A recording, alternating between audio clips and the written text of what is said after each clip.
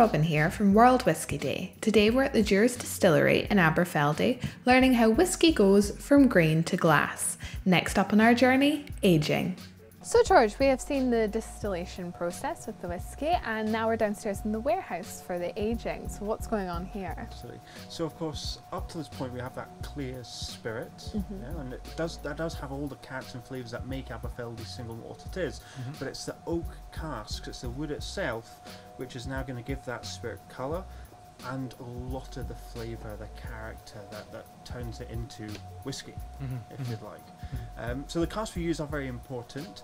We don't use brand new oak casks normally, as brand new oak will give the flavour very quickly, and even after 5 or 10 years it could overpower the flavours in the whisky.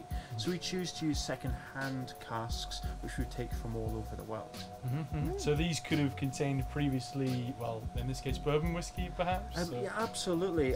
We take in casks from the United States, from bourbon, Tennessee whiskey. By law, they only use their casks once, so we've got a ready supply of this oak that gives lighter colours, more floral vanilla characteristics coming in from the States, and we'll then use that another 3, maybe even 4 times in Scotland.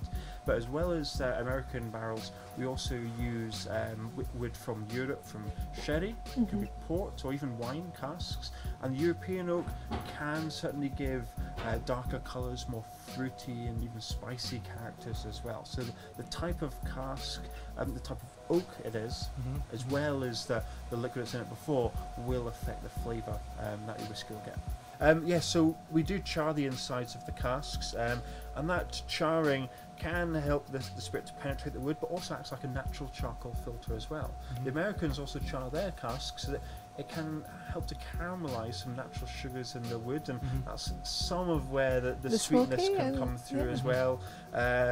You can get certain characters similar to that, but quite different from the smoky characters you get from smoking the barley, which usually the Isle of whiskies do quite a lot of. But yeah, you can get some similar flavour profiles depending on what you do with the cask. So and then, is this angel share, is it?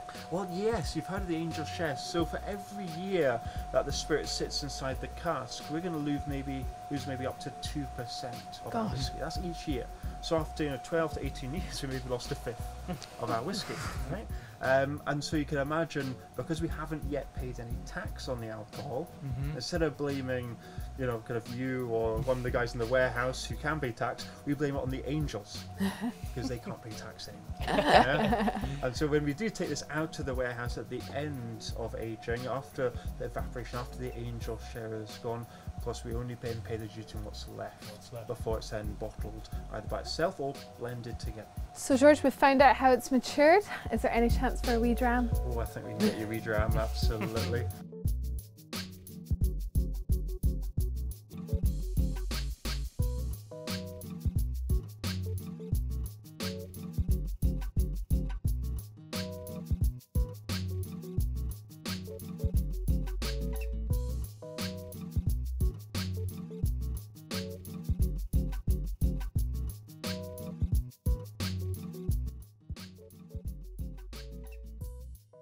So we've seen the whole process now, Robin. I guess it's just one thing left to do, and let's have a drink. Cheers. Cheers.